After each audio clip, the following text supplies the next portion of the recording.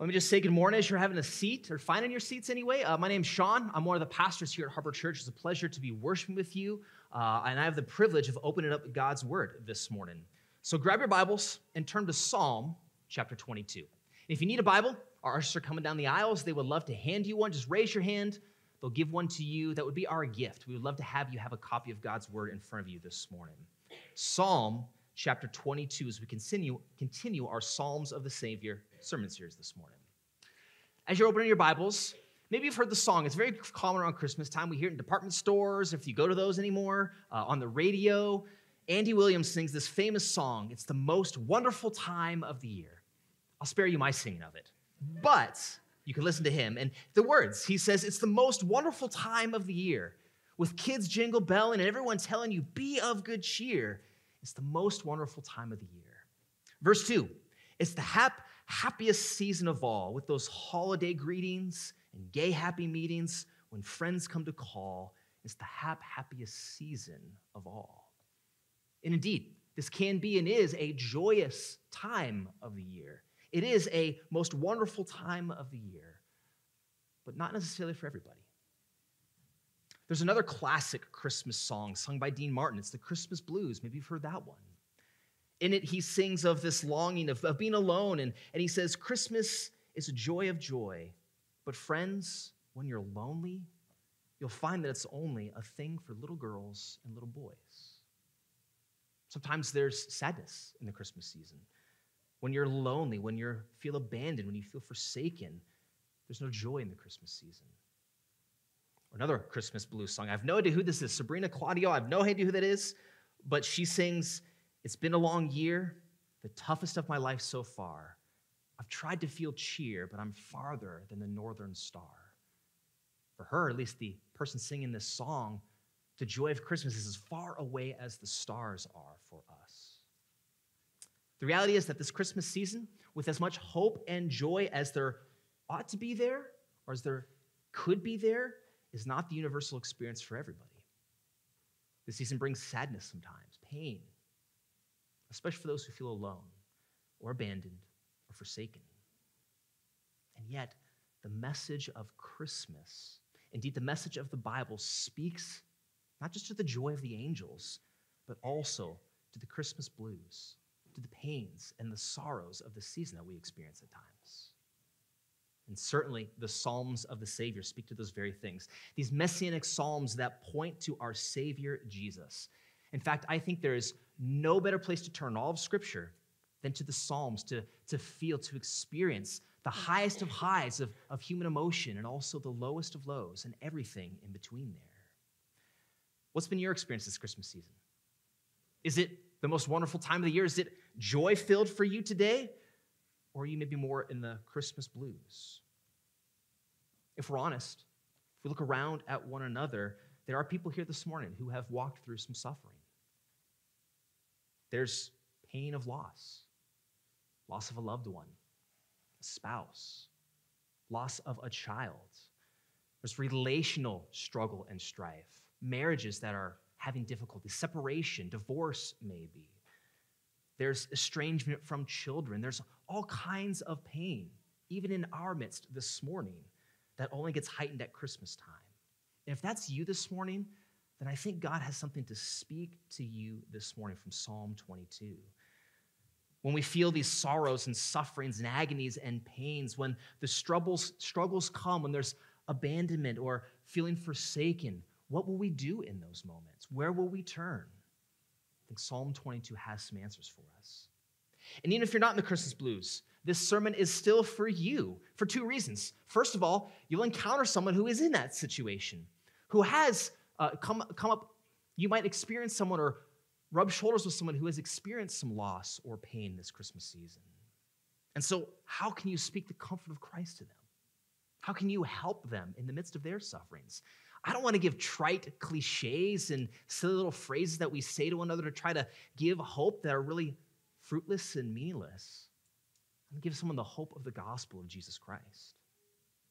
That's reason number one. And reason number two, even if you're not experiencing that abandonment, that forsakenness, that pain of life, live long enough and you will experience it. It's a given in this fallen world. And sadly, it is probably far more common to experience suffering than it is to experience joy and happiness in this life. And so you too need to know how to deal with the sufferings when they come. And so again, I would say this sermon is for you as well. There's something here in Psalm 22 for all of us this morning. Now, at the outset, I want to help you manage your expectations. We are not going to we're not going to dive into this question of why. Why is there suffering? Why is there pain? Ultimately, we know it's because of the fall of mankind, that there is sin in this world, that all manner of catastrophes happen. And we know that God is sovereignly in control. But beyond that, there's a ton of mystery in that question of why. And we simply have to trust that God knows what he's doing, because no one has a great answer for that problem. And yet what I hope you will see here is how David, the man after God's own heart, deals with it.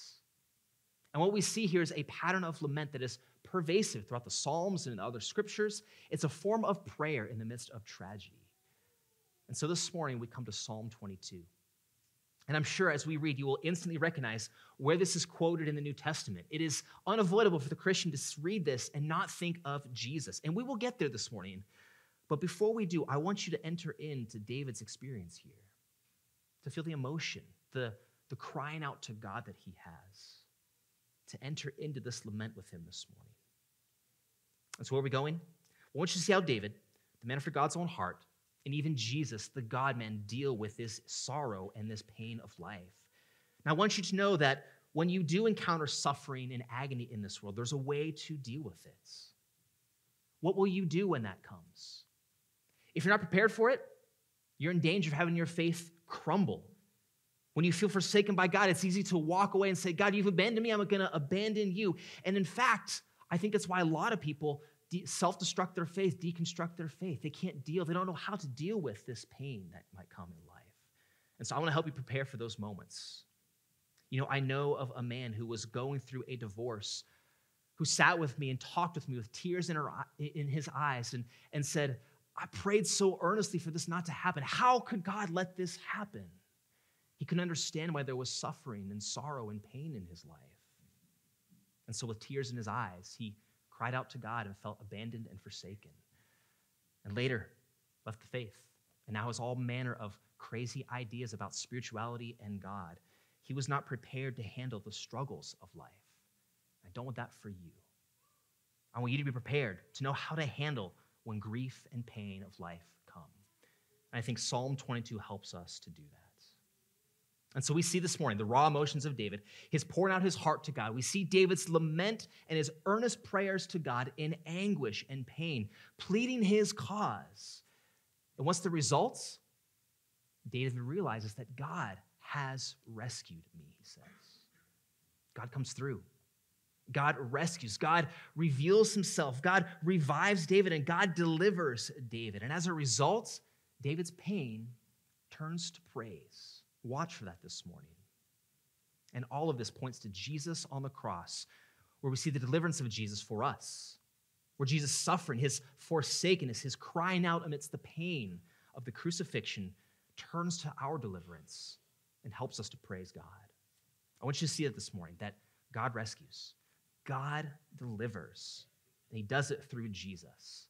And because of the rescue of Jesus, our pain, our suffering in this life can turn into the praise of God as we pray and trust in God's purpose and plan for us. And so let's read Psalm 22 and hear the lament of David calling out to God. Psalm 22. To the choir master, according to the doe of the dawn, a psalm of David.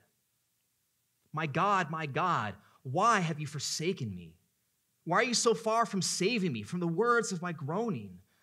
Oh my God, I cry by day, but you do not answer, and by night, but I find no rest. Yet you are holy, enthroned on the praises of Israel. In you our fathers trusted. They trusted and you delivered them. To you they cried and were rescued. In you they trusted and were not put to shame. But I am a worm and not a man, scorned by mankind and despised by the people. All who see me mock me. They make mouths at me. They wag their heads. He trusts in the Lord. Let him deliver him. Let him rescue him, for he delights in him. Yet you are he who took me from my mother's womb. You made me trust at my mother's breasts. On you I was cast from my birth, and from my mother's womb you have been my God. Be not far from me, for trouble is near, and there is none to help me. Many bulls encompass me. Strong bulls of Bashan surround me. They open wide their mouths at me like a ravening and roaring lion. I'm poured out like water, and all my bones are out of joint. My heart is like wax. It is melted within my breast. My strength is dried up like a potsherd, and my tongue sticks to my jaws. You lay me in the dust of death. For dogs encompass me, and a company of evildoers encircles me. They have pierced my hands and feet. I can count all my bones. They stare and gloat over me. They divide my garments among them, and for my clothing they cast lots. But you, O Lord, do not be far off. O you, my help, come quickly to my aid. Deliver my soul from the sword, my precious life from the power of the dog. Save me from the mouth of the lion. You have rescued me from the horns of the wild oxen. And I will tell of your name to my brothers. In the midst of the congregation, I will praise you. You who fear the Lord, praise him. All you offspring of Jacob, glorify him. And stand in awe of him, all of you offspring of Israel. For he has not despised or abhorred the affliction of the afflicted, and he's not hidden his face from him, but he has heard when he cried to him. From you comes my praise in the great congregation. My vows I will perform before those who fear him. The afflicted shall eat and be satisfied, and those who seek him shall praise the Lord. May your hearts live forever. All the ends of the earth shall remember and turn to the Lord, and all the families of the nations shall worship before you. For kingship belongs to the Lord, and he rules over the nations. All the prosperous of the earth shall eat and worship. Before him shall bow all who go down to the dust, even the one who could not keep himself alive.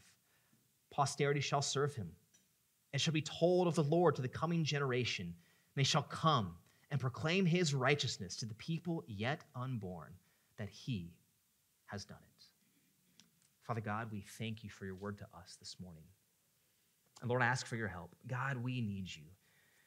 If these next minutes will be of any help to us, God, we need you to speak to us by your Spirit. God, would you overcome whatever barriers or obstacles might be in our way that would keep us from hearing you, Lord. God, grant that we have ears to hear and eyes to see you this morning. And God, I pray for all of those who might be walking through suffering now, through pain and sorrow or sickness, or whatever it may be. Use my words, God. Use your words for the good of your people and for your glory. I ask this in Jesus' name. Amen. Well, let's begin with Psalm 22, verse 1, and see David as he expresses his pain before God. He says in verse 1 and 2, my God, why have you forsaken me? Why are you so far from saving me from the words of my groaning? Oh, my God, I cry to you by day, but you do not answer, and by night, but I find no rest. What do we see here? We see this feeling of abandonment. David cries out, God, you seem so far away. Don't you hear me? Don't you know I'm crying out to you? This is David's experience. These are his emotions. There's pain for David of feeling abandoned by God. Have you ever felt this way? God, where are you? God, don't you hear me when I'm praying? Don't you hear me when I call to you? God, I don't see you in the midst of this. I don't hear your voice speaking now, God. I don't know what your plan is. And God, this doesn't make sense to me. I don't know why you've allowed all of this suffering to happen. It doesn't seem right or fair or good. God, where are you? Do you know what I'm going through right now? God, you have abandoned me. Where are you, Lord? My God, why have you forsaken me? I hear a call of desperation in David. I hear a deep sense of need. Have you cried out to God in that desperation before? Where are you, God? You feel so far away. I cry, but you do not answer. But notice a few things here. Notice David's language. Even though he speaks of God being far off, the language is actually very of closeness. He says, my God. It's not God, some power out there in the universe, some deistic thinking about who God is. No, my God. There's a closeness here, even though David doesn't feel like he's close to God. And I think deep down he knows that God truly has not forsaken him. God has not overlooked him nor abandoned him. And we can know, friends, that God has not forsaken or abandoned us, even in the midst of our struggles. And I'm struck here as well that this is no short-lived experience of David.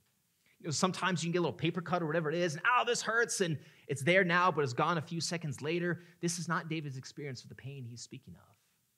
He's crying out by day and by night over and over again. David is pouring himself out. This speaks to me of a lengthy season of agony. And in all of this, hear David's earnest questions, his honest pouring out to God. God, where are you? But notice, we'll see this over and over again in this psalm. David speaks of his own experience, and then he turns his gaze to God. He goes from pain to prayer over and over and over again. Verses 3-5, David's pain, his forsakenness of God, turns into prayer. Yet you are holy, enthroned on the praises of Israel. And you, our fathers, trusted. They trusted, and you delivered them. To you they cried and were rescued. In you they trusted and were not put to shame. David's pain turns to prayer. And what's interesting about this prayer is that David in it is calling to mind the things of old, the things that God has done. He's thinking about God's works in the past. He's remembering what God has done. Maybe God doesn't seem near to David, but David knows he can trust that God has not abandoned his forefathers. Maybe David feels forsaken, but he knows that his ancestors turned to God and God delivered him.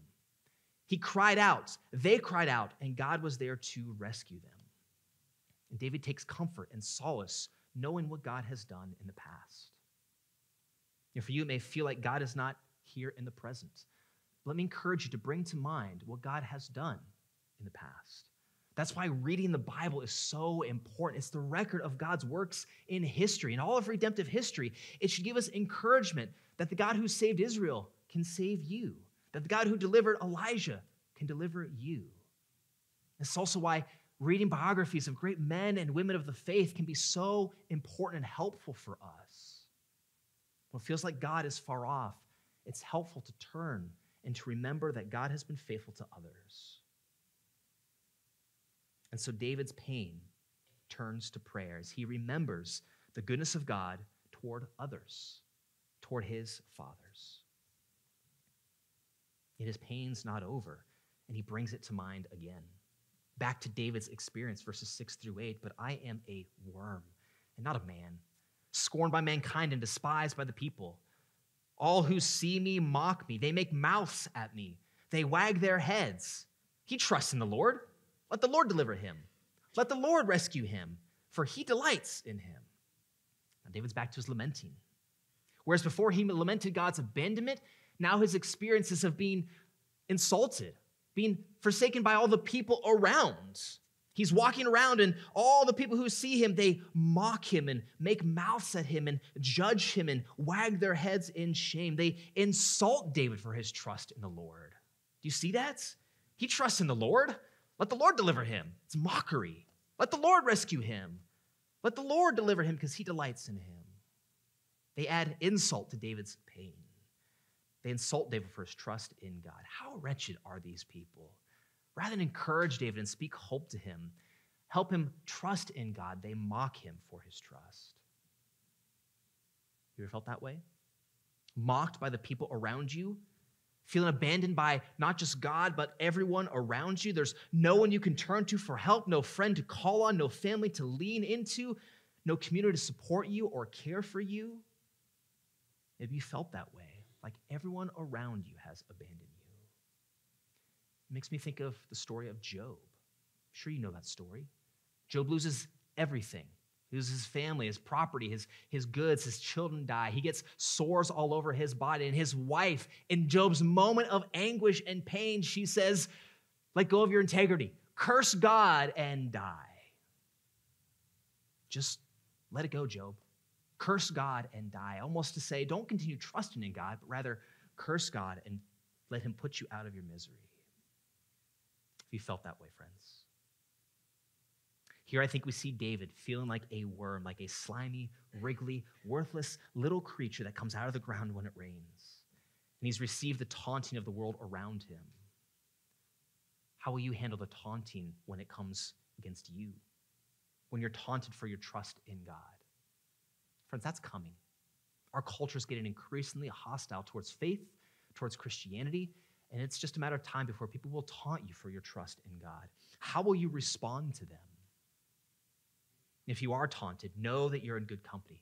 They said the very same things of Jesus as he was on the cross.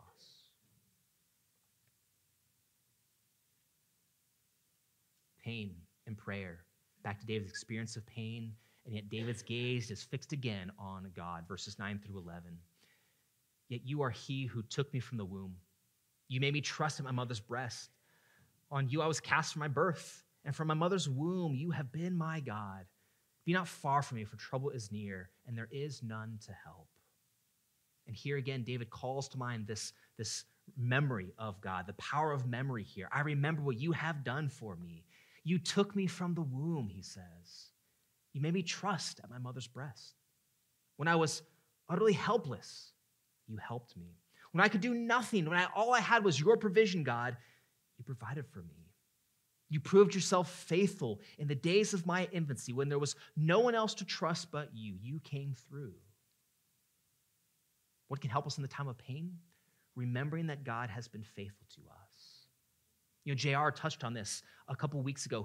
In this imagery of being an infant, a child, it's powerful. Children are completely and totally helpless. A baby can do nothing for itself. All they can do is cry and eat and poop. They need their family to do everything else for them. They need mom to feed them and bathe them and clothe them and protect them and hold them and nurture them and care for them. Babies are absolutely desperate for their parents' help all the days of their life. And David says, God, that is like my relationship with you. I am totally dependent upon you. Twice now, David has looked back on God's goodness over time. Memory is a powerful tool for us, my friends, in the midst of pain and sorrow, to remember what God has done, to remember that he has provided and he has cared for us.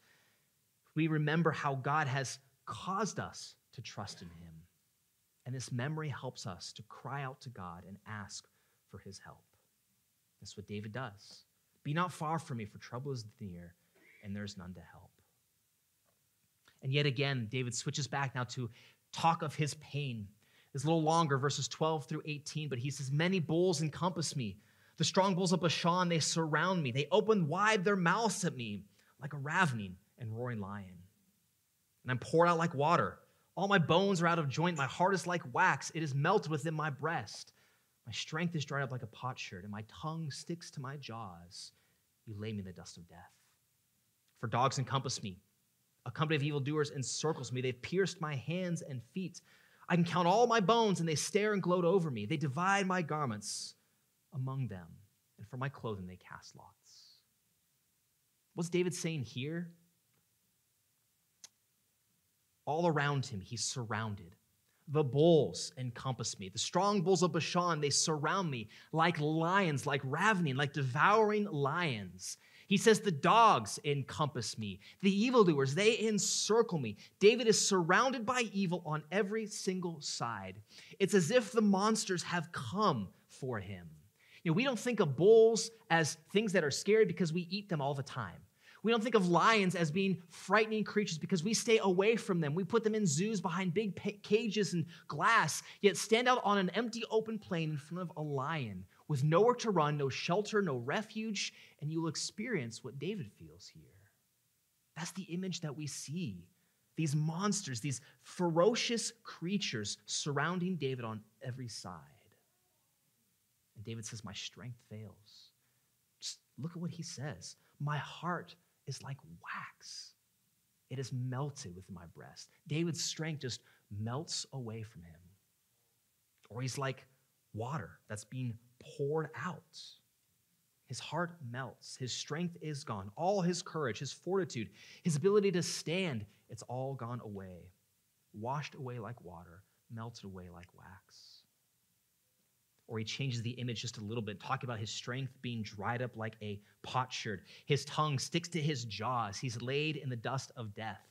It's like a scorching sun has beat down on him so long that he's just withered away, that he just crumbles like a piece of pottery, like a broken piece of pottery would just crumble in the hot sun. And he's so parched, so thirsty. There's no spit even in his mouth, that his tongue sticks to the roof of his mouth. So weak is David, so needy is he in this moment. He's encircled on every side, his strength melting, evaporating, turned to dust. Maybe you feel that way. God, I've cried out and I've got nothing left. This sickness has taken everything from me. This sorrow, this heartache has taken everything. God, I'm running on fumes. My tank is empty. It is bone dry. This is David's experience of his suffering. Have you felt that way? You know, apart from David's suffering, here he points to something else incredible. He mentions that they've pierced his hands and his feet, and they've divided up his garments among them. For his clothing, they've cast lots. There's nowhere that we know of in all of Scripture where David has experienced this actually in his own person. Acts 2 tells us that David was a prophet. He often prophesied about the one who was to come. And so here we see nothing less than the prophecy about Jesus to come. We see in this psalm, especially here in these verses, Christ on the cross. We looked at this a few weeks ago, didn't we, in our Mark sermon series? Jesus on the cross, his strength failed him. I have no doubt that Jesus' bones were pulled apart by the torture of the Romans, that his heart was melted like wax, and we know he was in great thirst, and his hands and his feet were pierced, and surrounded on every side were the monsters waiting to devour him. And they divided Jesus' clothes among them, casting lots. This psalm is a picture of the anguish and suffering of Jesus on the cross. And where did Jesus turn to in his moment of need? When he was surrounded, when all hope seemed to be lost for him, he, like David, cried out to God in prayer. Where will you turn when all your strength has failed, when you have nothing left? Will you, like Jesus, cry out to God? And where does David turn in his moment of need? He turns to God and cries out again in prayer. Verse 19 and 21, here is the crux of this psalm, this point of climax as David cries out. It is the hinge on which everything turns. After this point, everything in this psalm changes. Hear what David says. But you, O Lord, do not be far off. O you, my help, come quickly to my aid. Deliver my soul from the sword, my precious life from the power of the dog. Save me from the mouth of the lion. David is pleading, "O Lord, do not be far off from me. God, I feel forsaken by you, but do not be far off. O you, my help, come to my aid. Deliver my soul from the sword, my precious life from the power of the dog. Save me from those lions." He cries out for God's deliverance. Do not be far, but help me, Lord. How do you deal with pain and trial and suffering? Friends, we can see much that we ought to do in this psalm. Cry out to God as David does. This whole psalm has been a lengthy pouring out to God of raw, pure, unrestrained emotion. And that's good. That is right for us to do. Don't hold back in your prayer to God, but pour yourself out to him in the midst of your struggles, in your sufferings. Lament to God. He can handle it. Ask your tough questions. Bring your burdens to God. Cry out, God, I don't understand. Why, God? Why am I sick right now? Why do I have this disease? Why do I have cancer, God? I don't get it. I don't understand, Lord. Why did my spouse cheat on me and leave me? Why did this happen? Why did my baby die? Why did my grandmother, my grandfather, why did my child, why did my sibling, why did my spouse, why are they taken from me? Why does it hurt so bad right now, God? Why does it feel so wrong? I don't understand. Help me. Deliver me, God. Be not far off from me, but come and help. We ought to do what David has done here in crying out to God. This expression of this raw emotion and pain is the key to lamenting. This whole psalm is a lament, one long cry of God for deliverance. We don't lament well in our day. I rarely hear about lamenting today, but it is an important practice that we should have in our lives. And this psalm gives us permission to lament. In fact, 59 of the Psalms are laments. That's 40% of the Psalms. Over and over again, David and the other psalmists, they pour out their hearts in lament to God for all of the pains. They cry out to God in the midst of their sufferings. And so we ought to cry out to God in sorrow, in complaint, in confusion. Lamenting is a uniquely Christian practice. It's a practice that will help us deal with the sorrow and the anguish when it comes. And there's some things in this psalm that we can see about lamenting. Lamenting begins with bringing our complaint to God. It's a letting go of what we want in this life and experiencing God's nearness. It's a bringing our complaint before God. It's the cry of saying, my God, why have you forsaken me? And a turning to God, as David has done time and again, and an asking for help, and a choosing to trust, which David models for us. He trusts in God to deliver him. And friends, we need to learn to lament in our day if we're going to deal with the sufferings of this life. One author I read said, the practice of lament is one of the most theologically informed actions a person can take. While crying is fundamental to humanity, Christians lament because they know God is sovereign and that God is good. Christians know his promise in the scriptures, and we believe in God's power to deliver. We believe in God's power to deliver us in our sufferings because we see it in the cross of Jesus Christ, the very place that this lament psalm points us to. You see, this psalm is a psalm of the Savior because it so clearly points to Jesus. We can't help but read these words and think of Jesus on the cross because both Matthew and Mark, they quote this psalm at Jesus' crucifixion. And what's fascinating, we didn't look at this when we talked about it, Mark, but Matthew and Mark, they both unfold the psalm backwards from the bottom up. If you read Matthew 27, for example, Matthew begins with saying that they crucified Jesus. They pierced his hands and his feet. That's Psalm 22:16. And they cast lot for his clothes, Psalm 22:18. And Matthew goes on to explain that they derided Jesus. They were wagging their heads at him. Psalm 22, verses 7 through 8. All who seek me mock me. They wag their heads. He trusts in the Lord. And it culminates, it climaxes in the cry of Jesus from the cross, Psalm 22:1. My God, why have you forsaken me?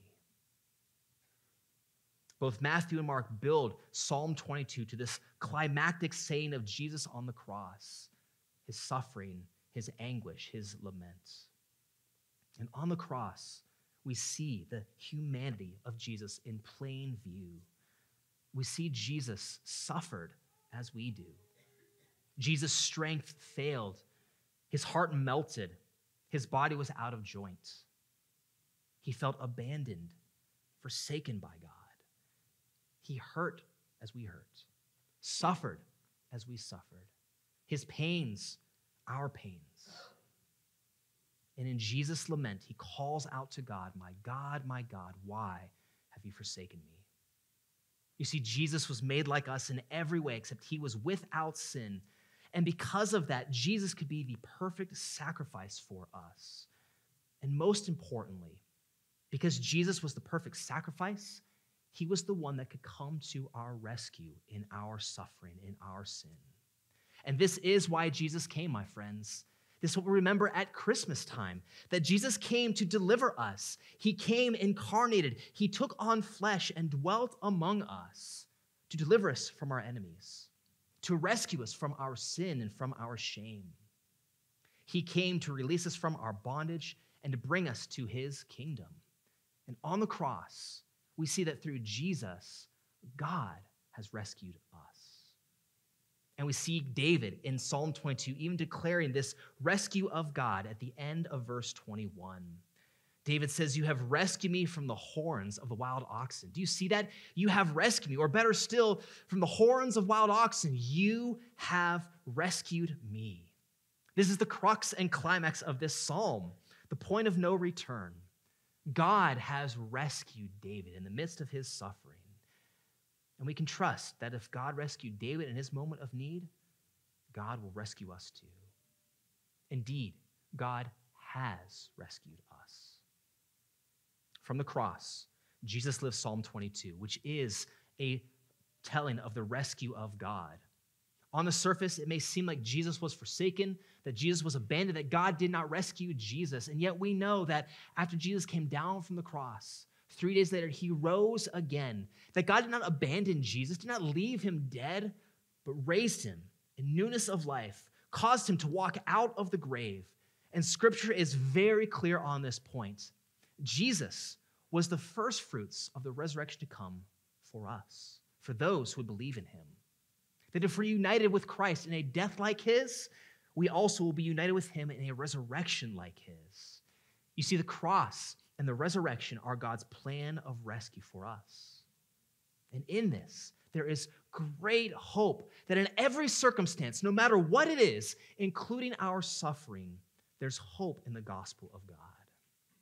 In the midst of our sorrows and agonies, we must remember to hope in Jesus, that Jesus will come to our aid, that Jesus will come to our rescue, that Jesus will come and will give us hope in the midst of our sufferings, that because of Jesus' sacrifice, God will never leave us or forsake us. He will not abandon us. And in remembering what Christ has suffered for you, there is great hope for our souls in the midst of our sufferings. You know, some of you are very familiar with the story of the writing of the hymn, "It Is Well With My Soul." I'm sure many of you know that, right? If you don't know, Horatio Spafford, he knew something of life's unexpected challenges. He was a successful attorney, a real estate investor who lost his fortune in the Great Chicago Fire, 1871. It was around that time that his beloved 4-year-old son died of scarlet fever. And so thinking a vacation would help him and his family, would do some good, he sent his wife and 4 daughters on ahead, on a ship to England. He planned to join them after he finished some pressing business on the home front. Yet, as that ship sailed across the Atlantic, it was involved in a terrible collision, and it sunk. And more than 200 people lost their lives, including his 4 beloved daughters. On arriving in England, his wife, surviving the crash, sent a telegram, "Saved alone, what shall I do?" And so Horatio immediately set sail for England. And at one point during the voyage, the captain of the ship, aware that tragedy had struck Horatio's family, as they were passing over that area, told Horatio, "This is where the other ships sank." And as Horatio thought about his daughters, words of comfort and hope filled his heart and mind, and he wrote down these beautiful words of this well-beloved hymn that we know. "When peace like a river attendeth my way, when sorrows like sea billows roll, whatever my lot, thou hast taught me to say, it is well with my soul." And he goes on in the next stanza to say, "Though Satan should buffet, though trials should come, let this blessed assurance control, that Christ has regarded my helpless estate and has shed his own blood for my soul." You see, in the agony and despair of loss, I can't help but imagine Horatio feeling forsaken by God. And yet, what was his hope?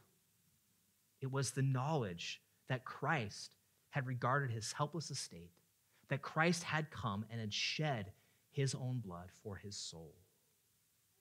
And so there is great hope in this blessed assurance of what Christ has done in the midst of suffering. We can have great hope in the rescue of Christ, like Horatio and like great saints from the past. Because of that, because of our crying out in pain to God, because of the rescue of Jesus in our pain, as we pray, it can turn into the praise of God as we trust in him. And this is where Psalm 22 ends. The rescue of God turns from pain to praise. This is how Psalm 22 ends. Look really quickly with me, verses 22 through 26. David changes from this agony into the praise of God. "I will tell of your name to my brothers. In the midst of the congregation, I will praise you. You who fear the Lord, praise him. All you offspring of Jacob, glorify him. Stand in awe of him, all you offspring of Israel. For he's not despised or abhorred the affliction of the afflicted. He has not hidden his face from him, but he has heard when he cried to him. From you comes my praises in the great congregation. My vows I will perform before those who fear him. The afflicted shall eat and be satisfied. Those who seek him shall praise the Lord. May your hearts live forever." Do you see how the pain of David turns into the praise of God in the congregation. David's wailing turns to worship, his lamentation to songs of praise. He realizes that God indeed has rescued him, and so he praises God even in the midst of his sufferings. He makes praise in the congregation.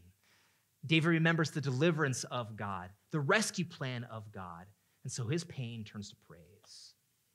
And I love that David's praise cannot be contained. It moves outward from the midst of the congregation, outward to the whole world, which we see in the following verses, 22 through 27. All the ends of the earth shall remember and turn to the Lord, and all the families of the nations shall worship before you. For kingship belongs to the Lord, and he rules the nations. You see, it's expanding outward, not just from the congregation of Israel, but now to all the world, because God is king over all. And David remembers the sovereign control of God over all the nations, and so he praises God. And expands even further still, from the congregation to the world, then to every generation to come. All the prosperous of the earth shall worship, or shall eat before, all the prosperous of the earth shall eat and worship. Before him shall bow down all who go down to the dust, even the one who could not keep himself alive. Posterity shall serve him. It shall be told of the Lord to the coming generation. They shall come and proclaim his righteousness to the people yet unborn, that he has done it. You see David's praise going out to every generation. God has rescued David, and so David must tell all the world and every generation to come of the rescue of God, that all might come and serve him and know what he has done for them. David wants the whole world and every generation to know what the Lord has done, that he has rescued David. And so what do we see in this psalm? There's this wonderful turn in this lament.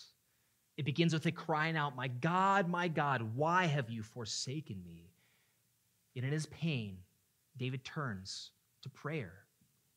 He knows that he's not forsaken by God. Though he asks these questions, he knows that he's not abandoned. And rather than abandon David, God comes to deliver David, to rescue David. And so David's pain turns to praise as he pours out his heart in prayer to God and trusts in him. And all of this points us to Jesus, who from the cross cries out, my God, why have you forsaken me? Have you ever wondered why Jesus speaks that psalm? There's some conversation, some questions, some debate about why Jesus spoke Psalm 22 from the cross. But I'm persuaded that in speaking those words, my God, why have you forsaken me? Jesus wants us to have in mind all of Psalm 22. Wants us to have in mind the deliverance of God that results in our praise of him. That ultimately God comes to rescue. That through Jesus on the cross, God will deliver us. God will rescue us. God has not abandoned us. And so in the midst of our sufferings, in the midst of our pain, we, like David, can call out to God and we can feel his deliverance, and our pain can turn to praise. And so friends, as I close, I just want you to remember that your pain and suffering in this life, if you pray, if you turn to God, it can result in praise to him. And it's because of the rescue of Jesus. So turn in faith to him. Trust in God's deliverance for you. In your suffering, in your pain, turn to God in prayer and see how he will work ultimately this out to result in praise to him and your good. Let me close with 2 Corinthians chapter 4, verses 7 through 18. Listen to what Paul has to say about his own sufferings, about his afflictions, and what God has done in the midst of it. 2 Corinthians 4, verse 7. But we have this treasure in jars of clay to show that the surpassing power belongs to God and not to us. We are afflicted in every way, but not crushed. Perplexed, but not driven to despair. Persecuted, but not forsaken. Struck down, but not destroyed. Always carrying in the body the death of Jesus, so that the life of Jesus may also be manifested in our bodies. For we who live are always being given over to death for Jesus' sake, so that the life of Jesus may also be manifested in our mortal flesh. So death is at work in us, but life in you. And skipping on to verse 16, Paul continues, in the midst of his sufferings and afflictions, so we do not lose heart. Though our outer self is wasting away, our inner self is being renewed day by day. For this light, momentary affliction is preparing for us an eternal weight of glory beyond all comparison, as we look not to things that are seen, but the things that are unseen. For the things that are seen are transient, but the things that are unseen are eternal. Afflicted in every way, persecuted, but not driven to despair, struck down, but not destroyed. And in light of all of that, Paul tells us not to lose heart, for this light, momentary affliction is preparing for us an eternal weight of glory beyond all comparison. And so, friend, this morning, if you're in the midst of the Christmas blues, if you're feeling forsaken or abandoned by God, if you're suffering, if there's pain or sorrow, do not lose heart in the midst of that. But remember what God has done for you. Remember that in your suffering, Jesus has suffered like you, and Jesus has suffered for you. And so let that be a comfort to you. Remember that Jesus has delivered you. Jesus has rescued you.